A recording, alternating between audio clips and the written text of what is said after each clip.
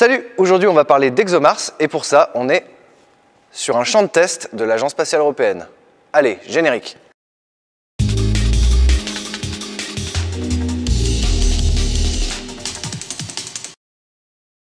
Les Russes, les Américains, les Japonais, les Chinois et même les Indiens ont envoyé des rovers et des sondes vers Mars.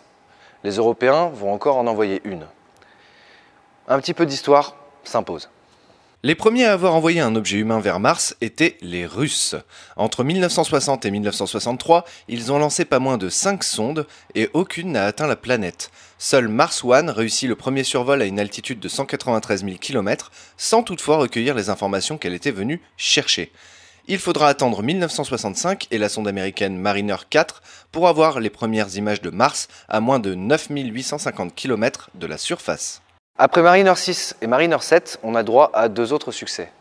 Du côté soviétique, il y a une bonne succession d'échecs et les deux nations se donnent un défi, mettre une sonde, cette fois en orbite, autour de la planète rouge. Les Russes furent encore les premiers à envoyer des sondes dans ce but, mais elles auront un problème au lancement. Mariner 8, premier orbiteur américain, sera également un échec au lancement. Mais en 1971, Mariner 9 se met en orbite autour de Mars pour la première fois. Mariner 9 transmettra plus de 7000 images, couvrant 85% de la surface de Mars. Elle terminera sa mission en 1972, mais orbite toujours la planète à l'heure actuelle. Peu après Mariner 9, les soviétiques réussissent enfin à mettre Mars 2 en orbite autour de la planète. La sonde tente également de faire atterrir un rover, ce qui sera en revanche un échec. Ils réussiront à la seconde tentative quand le rover de Mars 3 se posera doucement mais perdra le contact quelques secondes plus tard.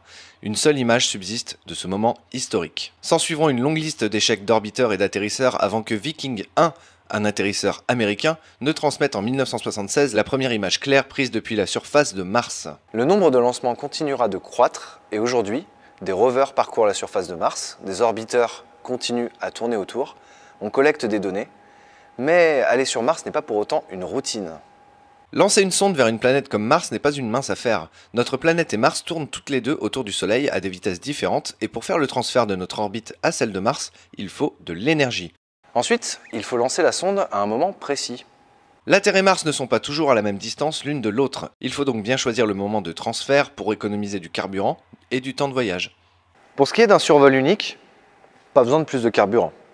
Par contre, pour se mettre en orbite, la sonde doit pouvoir se freiner aux abords de la planète pour pouvoir se mettre en rotation. Pour cela, il reste encore une fois 2 solutions, la propulsion et l'aérofreinage. Mars, comme Vénus ou la Terre, est doté d'une atmosphère. Une sonde qui descend à une certaine altitude sera donc freinée du fait de la résistance de l'atmosphère. Par contre, si elle descend trop, les forces atmosphériques feront que la sonde se désintégrera ou brûlera, la friction étant trop forte. La sonde va donc réduire sa périapside avec ses propulseurs jusqu'à ce qu'elle frôle l'atmosphère. En l'atteignant ensuite, la friction de l'atmosphère va freiner la sonde et réduire l'apogée de l'orbite. Cela permet une économie remarquable de carburant.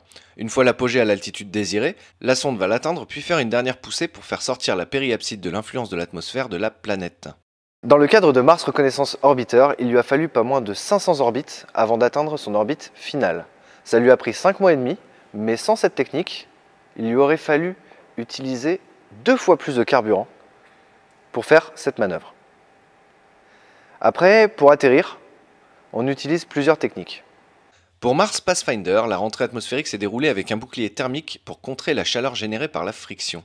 Ensuite, la capsule était freinée par des parachutes de freinage à haute vitesse très spéciaux pour la ralentir dans la fine atmosphère. Après avoir largué le bouclier thermique puisque plus utile, Pathfinder était descendu puis des airbags se gonflaient tout autour alors que des propulseurs placés à quelques mètres au-dessus faisaient un dernier freinage.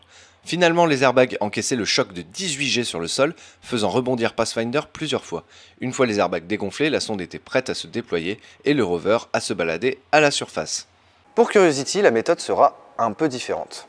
Après une rentrée atmosphérique semblable à celle de Pathfinder, le déploiement d'un parachute de freinage était accompagné du largage du bouclier thermique. Après quelques secondes de descente, le rover était séparé de sa coque de protection supérieure et démarrait une descente freinée par un système de propulsion qui l'accompagnait. Un peu avant de toucher le sol, le rover descendait tel une grue et déployait ses roues, touchait le sol, puis son accompagnateur se détachait et s'éloignait au maximum avant de se cracher. Beaucoup de précision est requise pour mener à bien une mission martienne. Énormément d'échecs ont permis de très grands succès, à la fois américains, russes, japonais, chinois européen ou même indien. Actuellement, une seule sonde européenne est en orbite autour de Mars. Mars Express. Lancé en 2003, son objectif scientifique a permis de trouver de l'eau dans les parties polaires de Mars ou encore de faire le survol le plus proche jamais fait de la Lune, Phobos. Après 13 ans de survol, la sonde est toujours active et n'a pris aucune ride. Son atterrisseur, lancé avec elle en 2003, a eu lui une rupture de contact après son atterrissage et n'a plus donné de signe de vie depuis. Et tout cela nous mène à ExoMars. La mission ExoMars est en fait un programme de 2 missions en coopération avec Roscosmos, l'agence spatiale russe. La première mission est partie cette année. Elle emmène une sonde orbitale Trace Gas Orbiter qui analysera les gaz de l'atmosphère martienne, mais assurera également les communications avec d'autres sondes et rovers actuellement présents autour et sur la planète. Elle aidera également à choisir le lieu d'atterrissage du rover ExoMars. Mais ça, on en parle plus tard. My name is Håkan Svedhem. I'm Swedish from origin, but work here in Estek in the Netherlands for a number of years.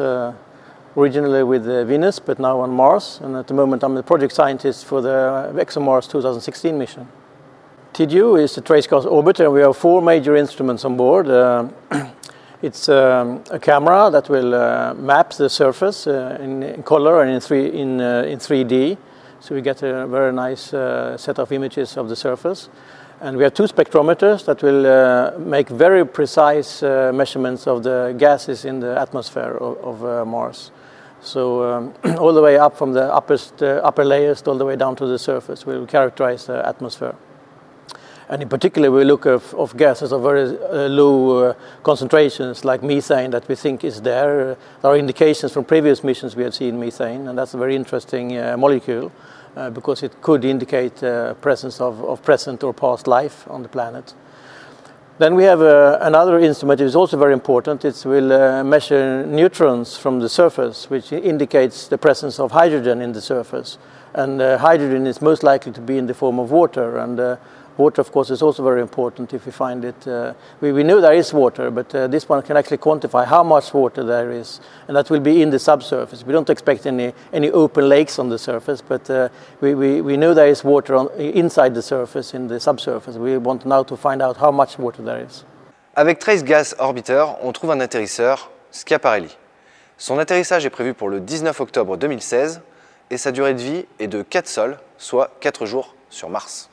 Schiaparelli, that's a lander, that's, we call it also the EDM, that is Entry, Descent and Landing Demonstrator Module. So it's a technology exercise. We will try now to train ourselves, and we have an industry has been built now for the first time, a full-fledged system to go down into the atmosphere, and we have a very, very strong heat shield in front because we heat up the front shield very much when we enter into the atmosphere.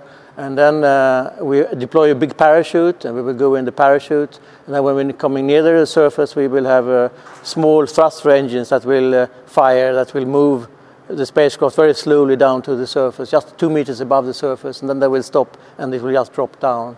So this whole sequence of operations that is automatically programmed, we will make sure now that works as we have planned it. So it's an exercise for future missions.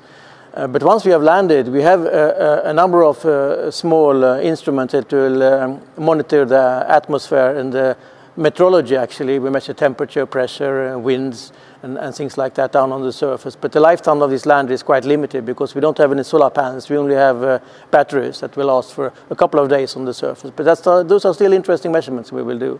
But the main objective of the whole lander is really to exercise the whole technology from the beginning to the end of the landing process. La seconde phase d'ExoMars débutera en 2020 avec le lancement d'un atterrisseur conçu en grande partie par la Russie qui contiendra lui-même un rover conçu principalement par le groupe Airbus qui sera en fait le premier rover européen sur Mars. Yeah, the rover will be launched 4 years later in 2020, and it's a part of the same program, the ExoMars program. We have 9 highly advanced instruments on the rover, and thanks to the rover we can then move around to different places. The key thing with this rover is that it has a drill on board that can drill down to 2 meters depth. And there we can find things that one cannot find on the surface because, for example, the ultraviolet illumination from the sun, because we have a very thin atmosphere, is really sterilizing the potential organisms living on the surface. So if we want to find some evidence of life, we really need to go down into the surface. That's what we're going to do with this drill. We will drill down to 2 meters, take up these drill cores and analyze them on board. And we have a set of highly advanced instruments that will look into the different molecules we find and the minerals that we find in these samples that we take up from the subsurface, and specializing particularly in organic molecules. So we have 3 different instruments that will look onto these core samples that we take up. But we have also on the drill itself an instrument, a little small infrared camera spectrometer that will measure actually in the hole itself. While we'll drill down, it will measure how the sides of the hole looks like. Then we have also instruments on the rover that will be used when we drive around. We have a camera, a stereo camera that will map the landscape, and with help from that we will decide where we're driving to. We also have an infrared camera that will find out interesting spots that we want to use, for example, for the drilling. And we have also an instrument similar to the one on the orbiter that will try to find subsurface water in the surface. And then we also have finally subsurface sounding radar instrument that will map the subsurface while we drive over to see what the structure is of the subsurface, if there are any hollow spaces or if there is some structuring or layering in the surface. So all these things together make that we will try to be able to find the best spots to make the drilling, because we can only make a limited number of drill cores. With these instruments on board, we can find the best spots to do the drilling, and with the instruments then we have to analyze these drill core. We hope really to get new data from Mars. We have, of course, plans also for the future. Now, in the past, to start with that, we still have a spacecraft called Mars Express, which is in orbit around Mars in 2005, and it's provided a fantastic data set, and it's still operating. It will also be used to communicate with the rover once the rover has landed, if Mars Express is still alive at that time. But now we're taking the big step to do ExoMars with this highly advanced spacecraft and instrumentation. And that's the natural step then to go further. So we have plans for the future that we're doing studies. We haven't decided anything. We haven't got any funding for future things, but we are studying potential missions for the future, like, for example, go to Phobos, which is the moon of Mars, the largest moon of Mars, to take a sample there and then go back to the Earth with a sample to analyze it. And a further step, a little bit more advanced, is actually to land on Mars and take a sample there and go back. And of course, in the further future, but quite many years from now, of course, we are thinking about how to send people to Mars and actually bring them back alive again. Pour conclure, l'Europe est enfin sur le point de poser un rover sur Mars. C'est vous dire l'avancée du programme spatial européen. Et on a de quoi en être fiers.